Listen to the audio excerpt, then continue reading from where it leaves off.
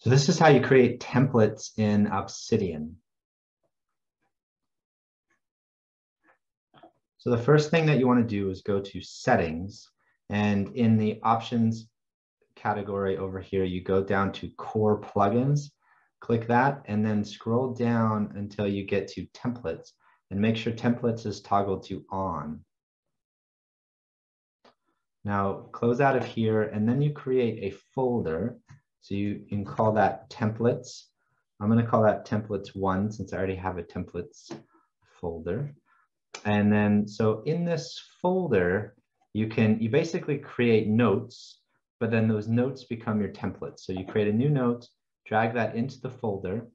Let's title this template number 1. And then here you can type anything you want in this template, and then that becomes what's inputted whenever you use this template. So what I like to do is I start off with my tags. So I have 2 types of tags that I use. I use status tags and content type tags.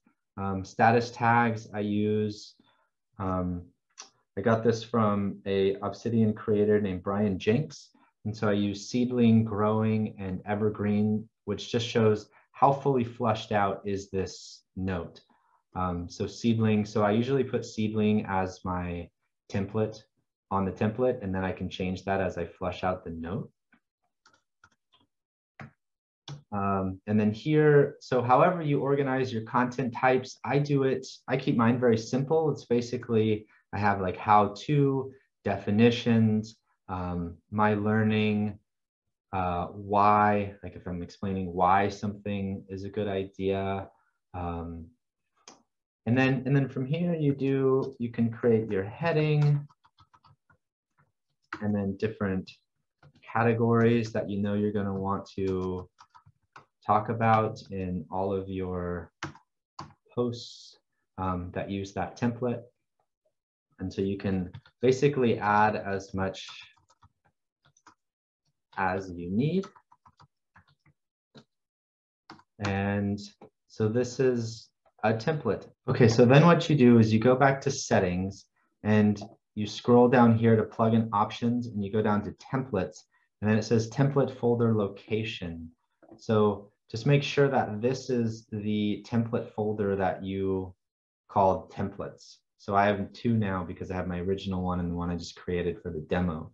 So I could switch this to templates 1, and then now I would be using the template that I just created.